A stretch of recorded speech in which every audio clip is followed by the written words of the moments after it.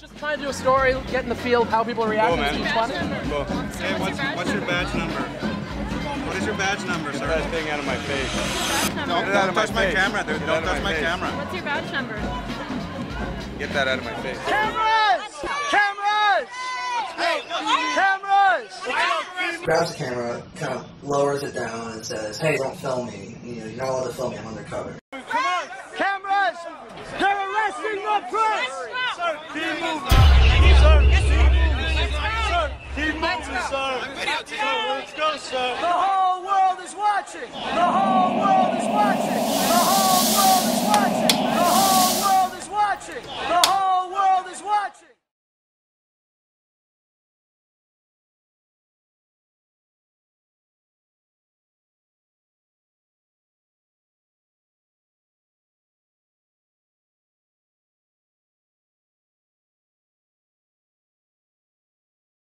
Now the story that might never have surfaced if someone hadn't picked up his home video camera. We've all seen the pictures of Los Angeles police officers beating a man they had just pulled over. The city's police chief said today he will support criminal charges against some of the men. Here's ABC's Gary Shepard. The 3 police officers facing felony criminal charges were among a group of 15 who stopped a 25-year-old black man last Saturday night, then beat him, kicked him, and clubbed him, unaware that an amateur photographer was recording the incident on videotape.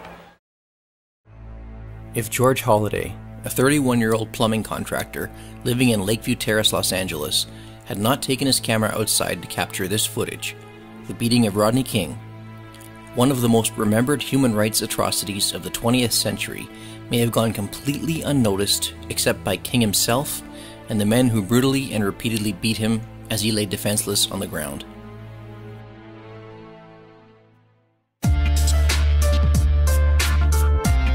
As an animal rights activist, I can't even begin to estimate how many hours of footage I've captured of people in public. People working, shopping, or just doing whatever it is people do while in plain sight outside. I've also been approached by pedestrians, police officers, and security guards telling me that I'm not allowed to take pictures here, or take pictures of them or their faces, or that I can't take pictures of businesses or buildings. And it used to be that I had no idea whether they were right, wrong, or whether they really had any clue themselves. I didn't know whether I was allowed to take their picture. I didn't know whether I was allowed to share it on Facebook or on YouTube. In this film, I'm going to explore the challenges activists encounter when using their cameras in public, and get to the bottom of what we can and cannot do under the law. In 1991, Kodak released the first digital consumer camera back. You could attach your film camera to the digital back, which allowed you to leave the film out of your camera and capture your images digitally instead. In the year 2000, the first consumer camera phone, the JSH-04, hit the market in Japan. But today, with their photo resolution sensors and internet connectivity, smartphones have enabled regular people like you and me to become citizen journalists. And thanks to blogs and photo and video sharing sites, we even have our own easily accessible publishing options, some of which allow us to publish in real time as the events are happening. This is called a Teradek, and it sort of translates the images that you take off your video to translate it to film for the internet. We attach this mechanism to our camera and we shoot, and it's live. So that allows you just to stream as it's happening right onto the internet. Yeah, I think it's fabulous. Unfortunately, with the incredible potential and power of digital image capture and digital sharing, there's also been a backlash. Photography specifically and videography are under attack in our world right now. You can be photographing kids in a playground for a newspaper feature or something and have a parent get angry with you because they don't understand why you're taking pictures of their kids, because there's a lot of hysteria surrounding photography now. You could be photographing a building that's considered like a strategic point of interest for a potential terrorist, and this is in the words of the government of Canada, or I've also encountered this in the UK, where you could be photographing one of these buildings and then be interrogated by security, possibly even detained by police, despite the fact that you haven't broken any laws whatsoever. Sometimes you're dealing with situations where people are doing something really bad. And they don't want you to see it because they know they're doing something bad. And they think, well, police might confiscate this image of me and it might lead to me getting arrested. I think social media and the internet have opened a lot of people's eyes to the power of imagery. And with that has come a lot of potential and a lot of excitement, but it's also brought a lot of fear. In June of 2010, Ian was on assignment at the G20 summits in downtown Toronto. The heavy-handed actions by police against law-abiding citizens, and particularly journalists, was so unexpected that to this day he is very much concerned about the suppression of freedoms that took place on our streets. They said, well, we didn't use rubber bullets. We were just shooting blanks to scare them. And then my photo ran of the riot cop pointing the gun at the crowd, and you can actually see this little bullet leaving the muzzle of the gun. That photo ran in the newspaper, and then the next day they said, well, yeah, we did use rubber bullets. The situation that I was trying to photograph was the kettling at Spadina and Queen Street, which was one of the major sore spots that people held on to after the G20 summits. It was pretty bad. They surrounded, I don't know, 100 or 150 people in that intersection in the rain, boxed them in with riot police, and then just kept making the square smaller and pulling people out and assaulting them and arresting them and stuffing them into buses, and they were cold and they didn't know what was going on. And I mean, these were just regular people. A lot of them weren't even protesting. And even if they were protesting, it doesn't matter. It's not illegal to protest. Just like it's not illegal to take pictures of it. I was there. I was there. I watched that group of people form. I listened to their message of protest, what they were there to say. I watched exactly what they did. It was completely peaceful. It was completely legal. Nobody was destroying property. Nobody was even being abusive verbally. Everybody was standing there holding signs, saying a message. They were sitting cross-legged on the street and playing guitar. And then they were shot with rubber bullets.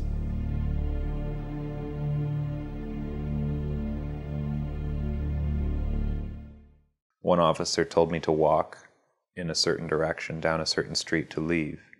And so I did that. And then a van full of other police officers pulled up, and one of them jumps out and says, show us your credentials or your media pass or whatever. And before I could even say, well, I don't have one, I'm a freelancer, they just started screaming at me, get on the ground and this and that. And I started to just sort of put my hands up and get towards the ground, and then they just ran up to me and grabbed me and threw me down and stood on me and went through all my stuff and wrecked my camera gear. And I don't know, I was probably on the ground for 5 minutes, 10 minutes maybe, and then they just sort of picked me up and said, well, get out of here. And I was sort of dumbfounded. Like, they just destroyed my camera. They just like assaulted me, and there's no recourse to that. And you know, I'm just doing my job.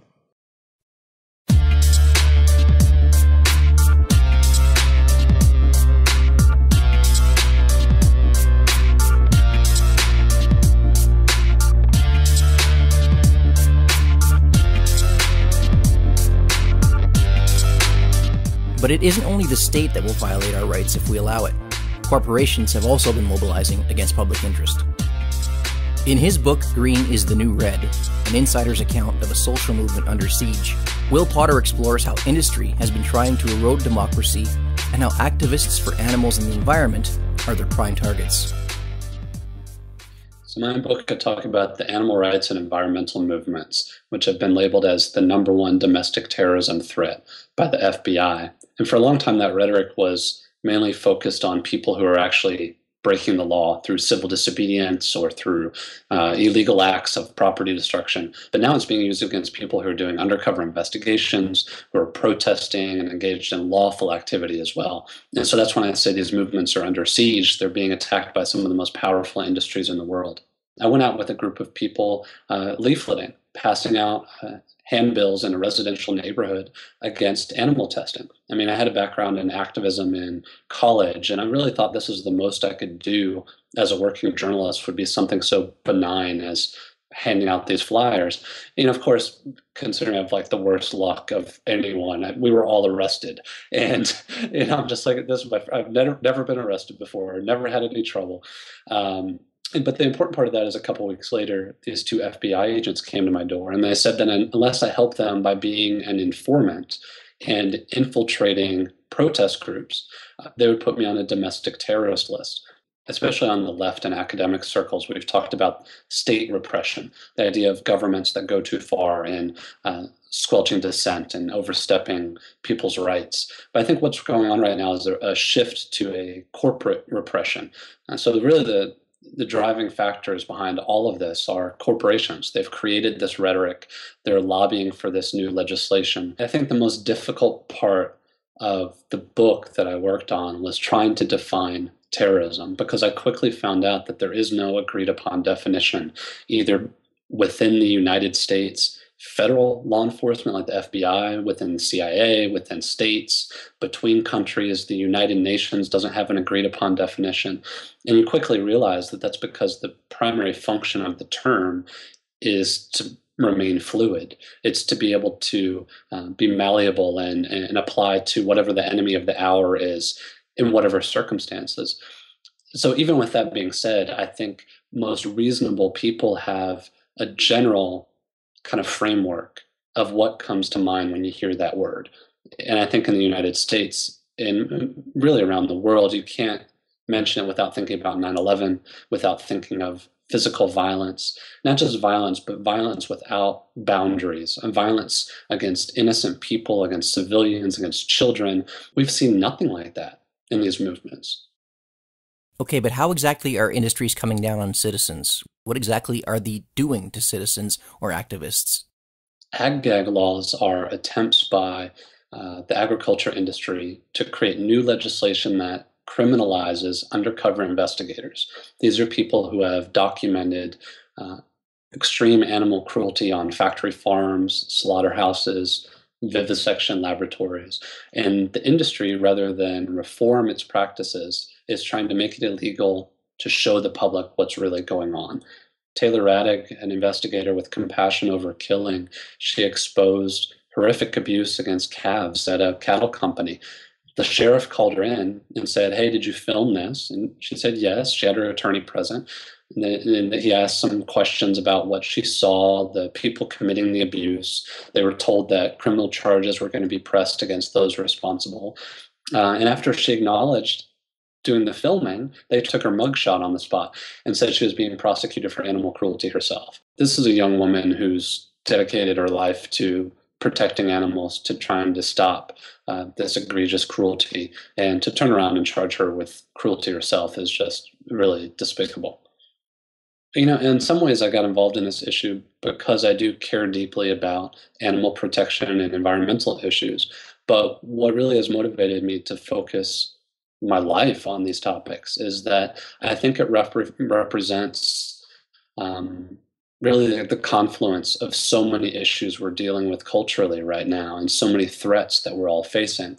It's not just talking about animal protection and environmental issues, which are so incredibly important, but it's looking at how our own civil liberties are being rolled back in the name of protecting corporate profits and protecting people in power. It's about all of us. I mean, these attempts are really intended to make us afraid, to keep us in the dark, and to really undermine our ability to participate in a democracy.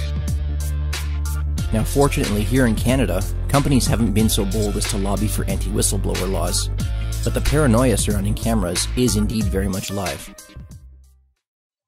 The first question you always get is, what, do you work for Greenpeace? And it's like, what if I do work for Greenpeace? You know, it's like, it's such a simplistic view of the whole situation, and it's just this culture of fear that's been built around the media. ingrained by their employers, you know, like they're taught that media is bad, you know, like, but why is media bad? Media is only bad if you have something to hide, right? If you're not telling the truth. I'm interested in Fort McMurray and everything it represents in our society. You can only really see two sites, two of the 30 sites from a public highway, and that's Syncrude and Suncor, who are the two biggest players. Anywhere on that highway, you're not allowed to pull over. You're not allowed to stop. If you stop and pull over, there's a security guard on you within 30 seconds. Just to get into those camps, you need a security pass, you need to have this and that, and I understand security, but that environment leaks out into the rest of daily life within the community and within the area. So it's simple, you know, oil, good, anyone that doesn't like oil, bad, you know. Photographer, probably works for Greenpeace, bad. What are you protecting here? You know what I mean? Like, what are you guarding? I'm trying to take a photo. You don't even know who I am.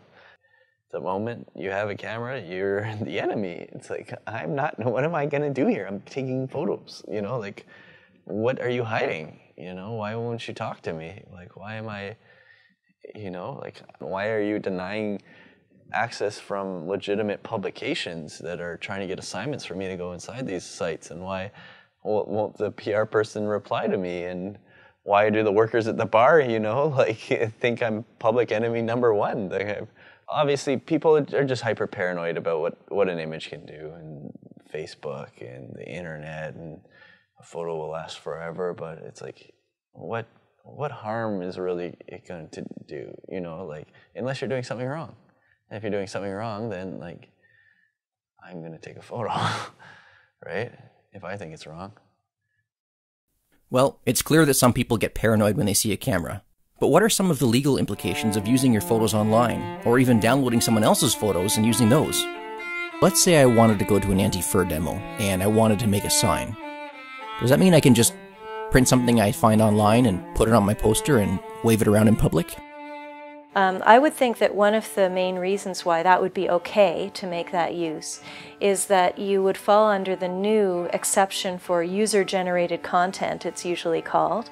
At first, some people were calling this exception the YouTube exception, but it is framed more broadly than that.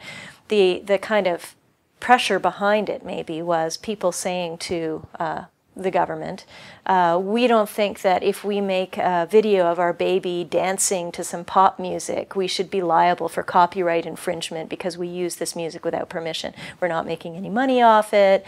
It's just sort of ordinary recreational use that digital technologies allow us to do, right? So there's a new exception in the Act now that for non-commercial purposes, you may use copyrighted materials as long as they don't affect the market or the potential market of those materials. It can be used by activists too, right? I mean, activism is non-commercial. Any human expression can be copyrighted as long as it's somehow fixed. And of course that term fixed means something a little different maybe in the digital age than it used to. So it certainly includes written down or drawn or videotaped or even turned into computer code. It has to be somehow recorded, I guess you could say. So just talking is not copyrightable. But as soon as the talking has been written down or recorded, then it becomes a work that can be covered by copyright. The copyright is usually described as kind of a bundle of rights. So if you draw a picture, you have the right to publish that picture. You have the right to convert it into other forms. You have the right to license its use, basically, to other people. In Canadian law, there are 8 purposes for which fair dealing can be performed. And let me see if I can list them all. There's criticism and review. There's research and private study. There's news reporting. There's education. And there is satire and parody. So if you're doing any of those things, then fair dealing gives you a certain window to reproduce some portions in some circumstances of other people's work without asking their permission. If an animal rights organization wanted to make a whole bunch of flyers or use this on their website or something like that, I think it would be important for them to just find a photograph that they could clear the rights to. So either a Creative Commons one that already allowed it to be used without permission, or paying the photographer. Because I think one of the things that people forget is that it's often not that expensive. You know, you can contact a photographer on Flickr, say, you find their seal photograph, you contact them, you say, hey, could we use this? And, you know, maybe they want a couple $100 for it, you know, and if you're doing a whole campaign, it's not a big deal. So for me, I see these users' rights things as not just a legal issue, but an ethical issue. So you think, well, how much use am I getting out of this photograph? If it's just a one-time thing, you're putting it up on your placard for one day, you're doing that, and it's a kind of a spontaneous thing, that ethically seems really okay. If, however, you're building a whole campaign on it, it seems to me that it might be considered to be one of the costs of the campaign, that you pay the photographer. Okay, so let's say, for example, just purely hypothetically, there were a company that were doing things that were perfectly legal, but that, in my opinion, are extremely cruel. Can I put that on my poster?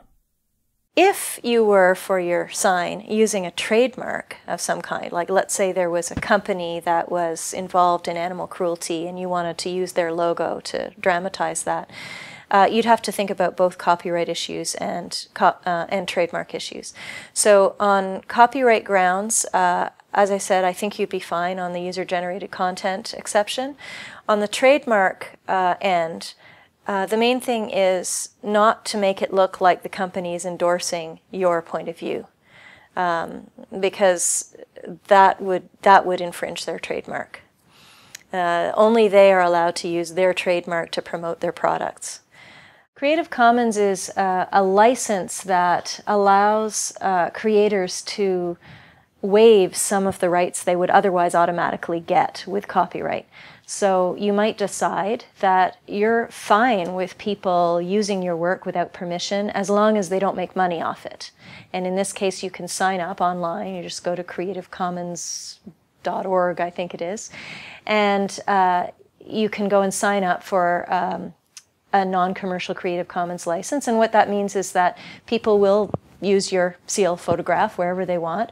But if they want to make money off it, then they have to contact you and negotiate a price. Or you might decide that you're fine if people use your work without permission as long as they don't change it, in which case you can get a no derivatives license that makes that clear for people. So it can be quite useful for creators because they might not always need to retain all those rights. And it certainly can be useful for activists and so on. So if you go to the Creative Commons site, you can find whole libraries of photographs, for example, and other materials that are available to be used without permission. And that simplifies everything. You don't even need at that point to worry about fair dealing or other exceptions in the law. It's already been cleared for you.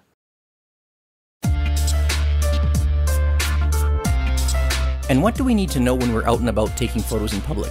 What are our legal rights regarding photographing people or places?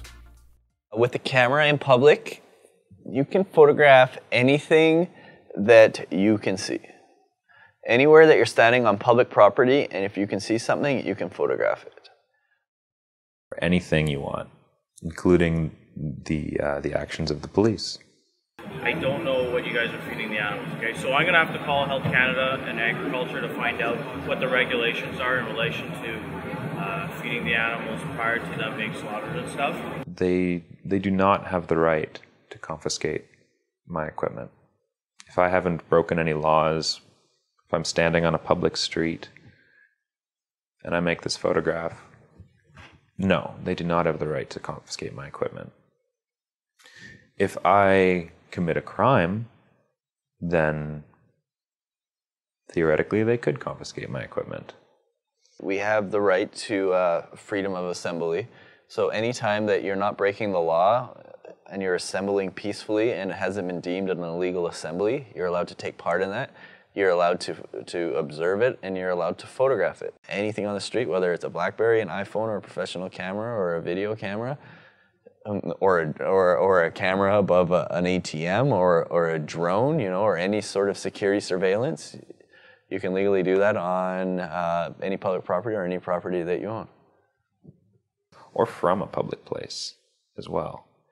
For example, if you're standing on a public sidewalk against a fence, and the fence is the border between public and private property, but on the other side of the fence you can see something that needs to be photographed, you can photograph it, because there's no reasonable expectation of privacy there.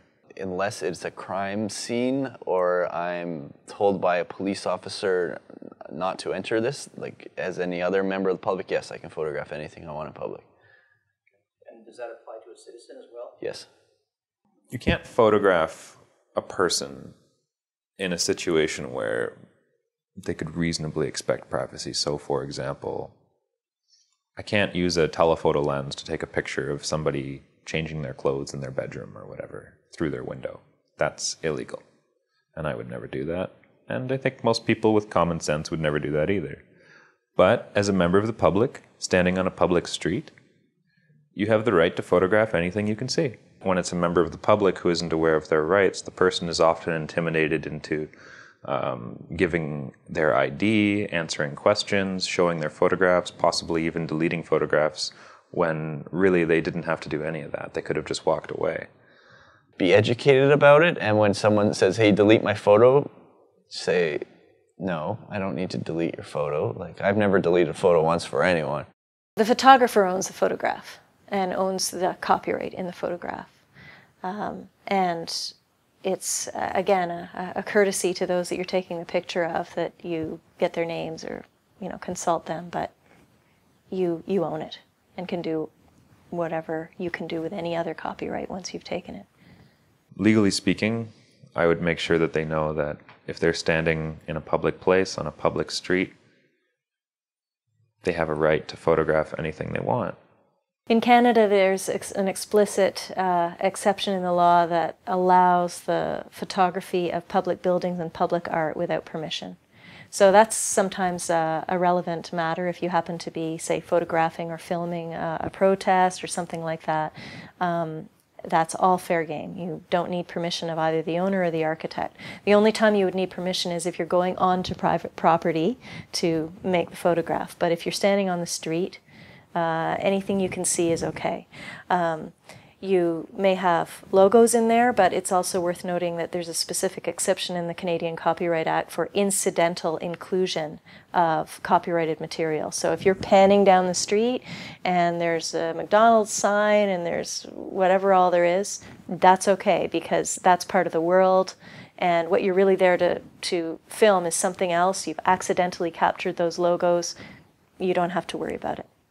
First of all, if a member of the public is going to a protest with the intent of creating photographs of what happens and then sharing it through social media, they are a citizen journalist. Professional photographers are really afraid that citizen journalism is going to end journalism, but I think it's just going to advance it and make it even more rich. I'm not afraid of someone with an iPhone when I'm photographing beside him. Like, I hope I will I should, as a professional photographer, get a better picture than an amateur with a cell phone.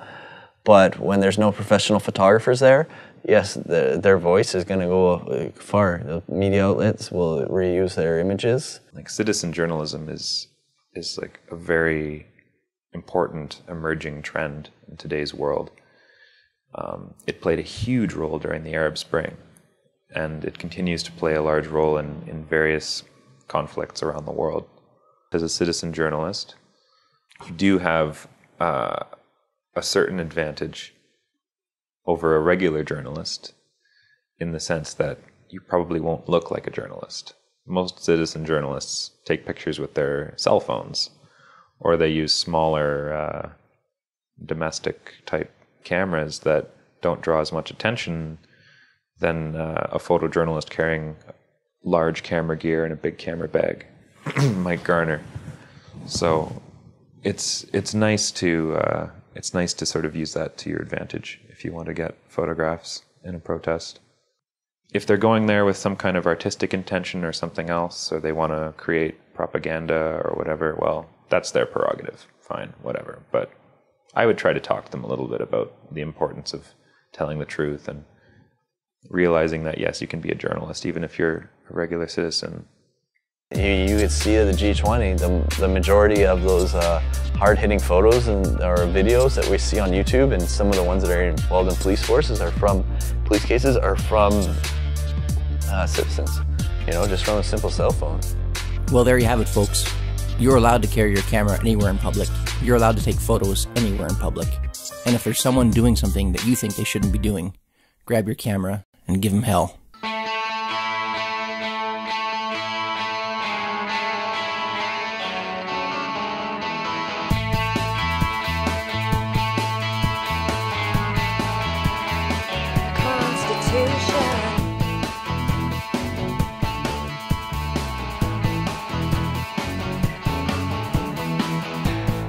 We're giving you a republic if you can keep it.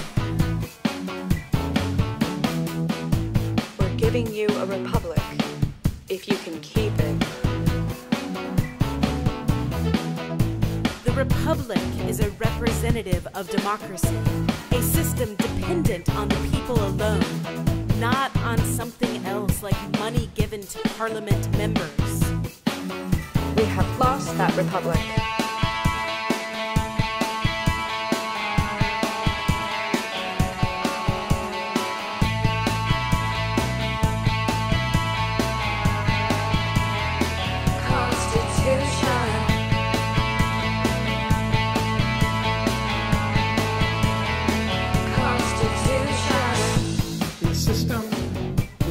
Members are dependent on large contributions.